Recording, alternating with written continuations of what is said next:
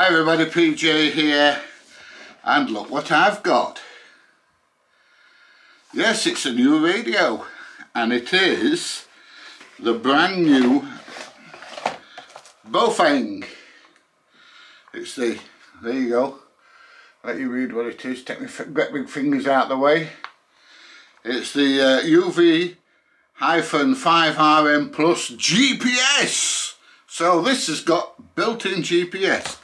Let's have a look what's in the box, shall we? So we've got a radio.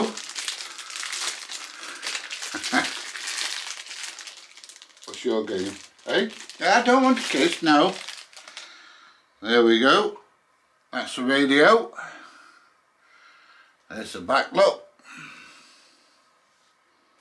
Model number UV-5RM Plus.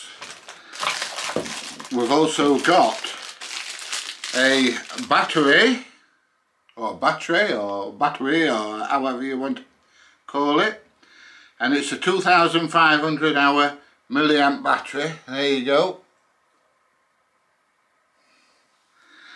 We've also got an antenna in the box.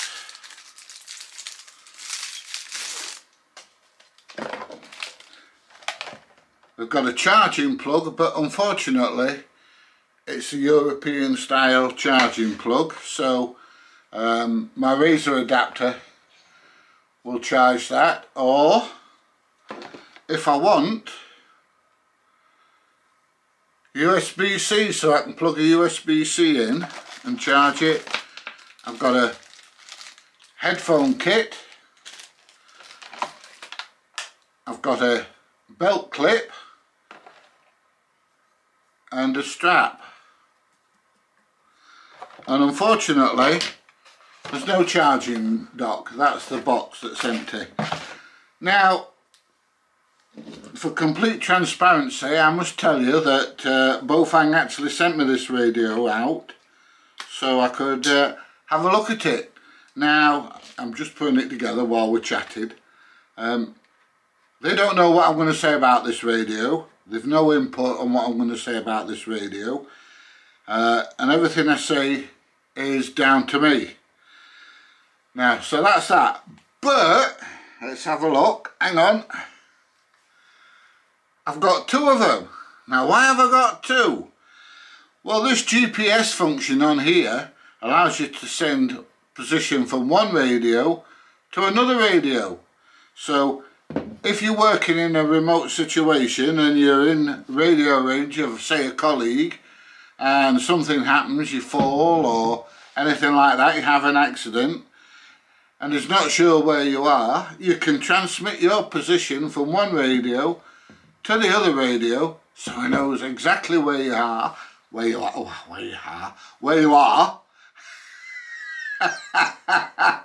how far away you are.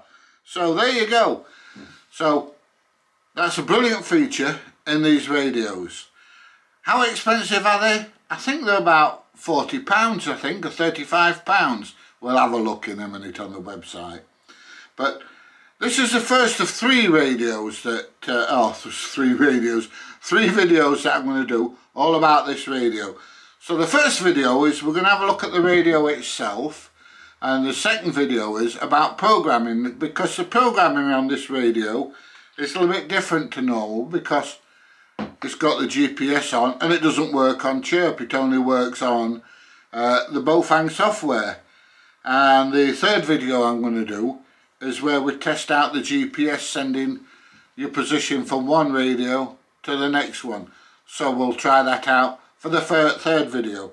Right, let's get down to it and have a look at these two radios, or have a look at one of the radios and have a look at the features and everything else on it, shall we? Yeah, let's crack on. So let's start off by the look of the radio. Now, this may look quite familiar to a lot of people because it looks very, very similar to the classic Baofeng R5. But it's a totally different radio, has lots of new features to it that the R5 doesn't have. Now, the build quality feels really good. It feels nice and sturdy, made of good quality plastic rather than cheap plastic. It's it's got a bit of weight to it. So even if the battery runs around, you can use it as a hammer or something, or something like that. But no, it feels really, really good in the hand. So like I say, this radio has a very nice feel in the hand.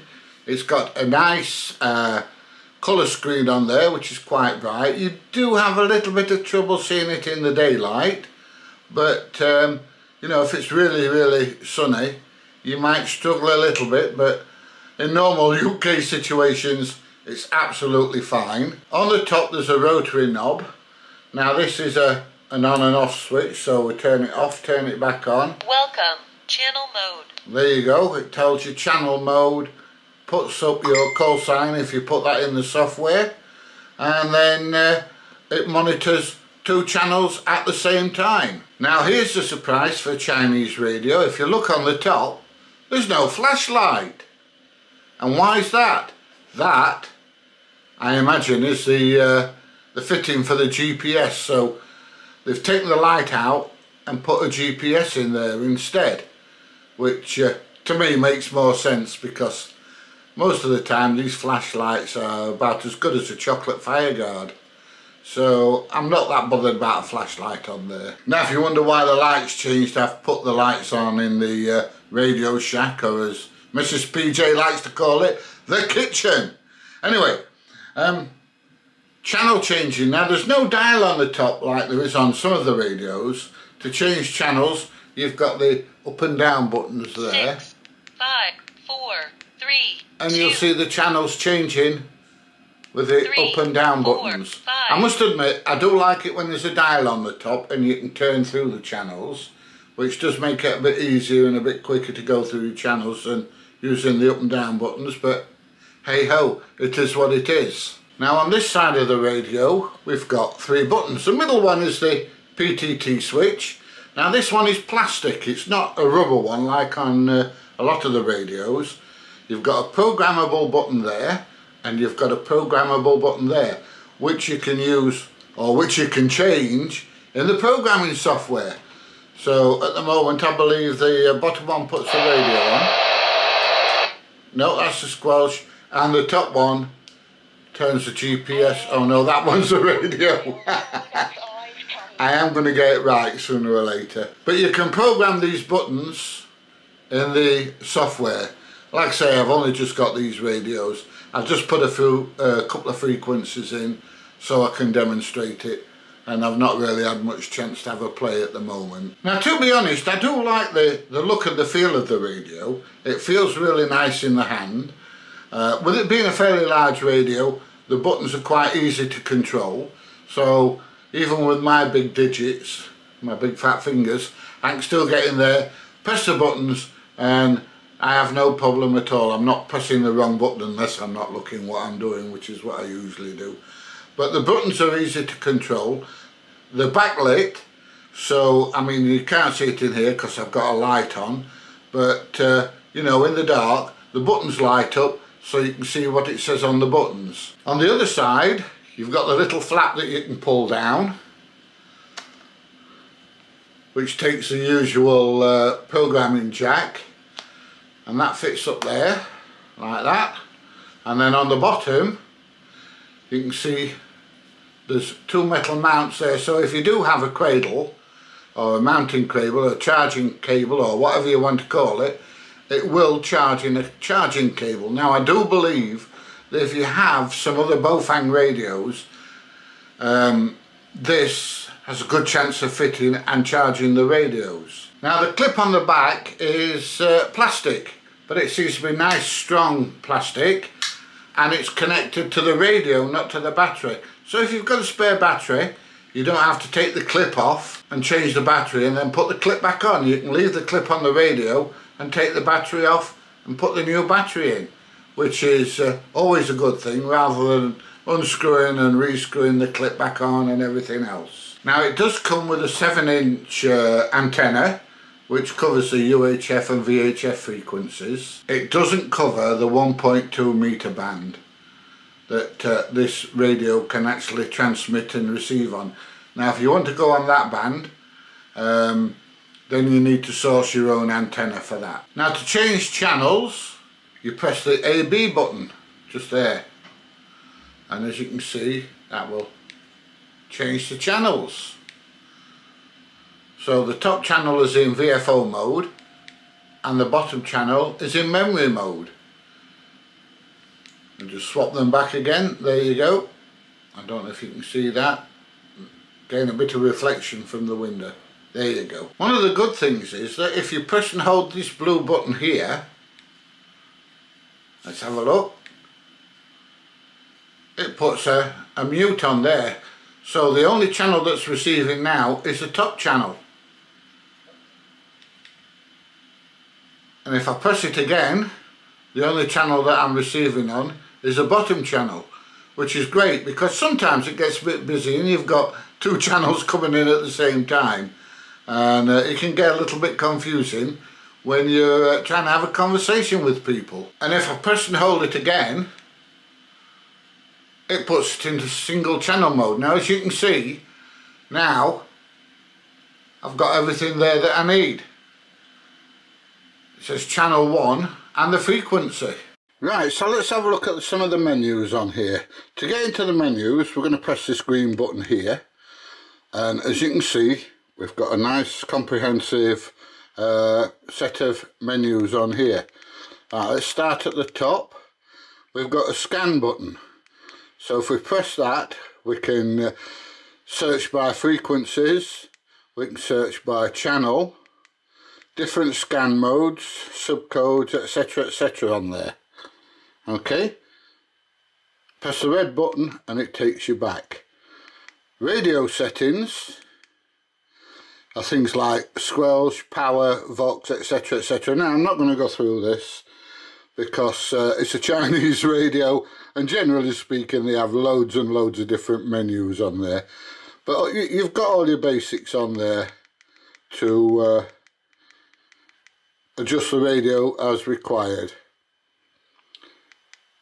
The next one we've got is a program channel, so we can program this radio directly. We can put the frequencies in, etc, all done directly on the radio, which is quite handy. The next one down is your radio info, so it gives you your version, so your firmware version, etc. And my radio gives a radio ID and a radio name. Next one we come to is the GPS, so we can turn the GPS on and off. We can get GPS info, my position, share position, etc. It's probably not picked up my position at the moment. No, it's not.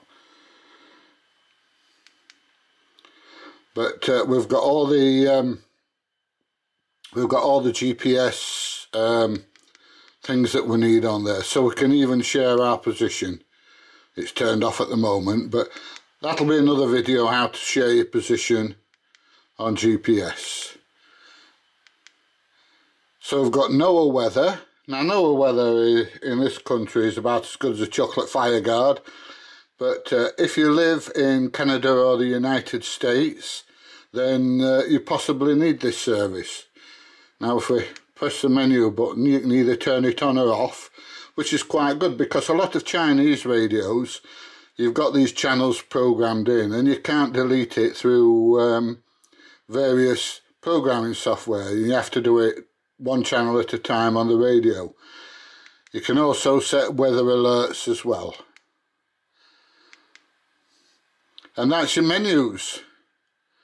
So as you can see, it's quite a comprehensive list of menus on there. Now we'll just quickly go back to the zone channel, and if we go into that, now this radio's got 640 channels on, broken down into 10 banks. So you can have 10 different banks, all types of different things, repeaters, PMR, etc, and scan those banks individually, which is absolutely great. Now I've got several banks selected in there. I've got ham repeater, ham simplex, Durham, which is where my daughter lives, and that's got the local repeaters for where my daughter lives. I've got local channel on there, which is the channels that get used around here, which we tend to chat on. And let's just go down. I've got my PMR on there as well. So you can have several different banks, and you can have, say, the top channel on PMR and the bottom channel on ham repeaters, or however you want to do it. And you can have them separate, so you can have two different sets of banks running at the same time. How good's that? Now, talking about running two different channels, I've got PMR on the bottom and I've got frequency on the top. Now, if I press and hold the hash key at the bottom, you'll see that it starts scanning the PMR channels. And there you go, the light's flashing and it's scanning the PMR channels. So I can have two different things on at the same time. Now, this is the beauty of having banks on here. This radio's got 640 channels on, and being able to break it down into different banks means that I can have the radio scan a certain set of channels or frequencies that I want. I don't have to scan everything all in one go, which is absolutely great. So I'm not scanning 640 channels. If I've got 640 in, I can pick which section that I want scanning. So say I've got say a marine band in as well, I can scan the marine band, or I can scan PMR. It's just very useful that you can scan like this. I'm going to put my teeth in a minute. I'm going to put my teeth in a minute and stop talking gibberish.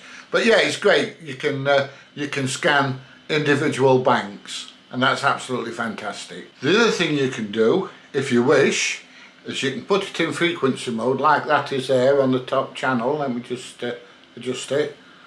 Press and hold the scan button. Scanning begin. And it starts scanning frequencies. You can also limit the frequencies that you want to scan.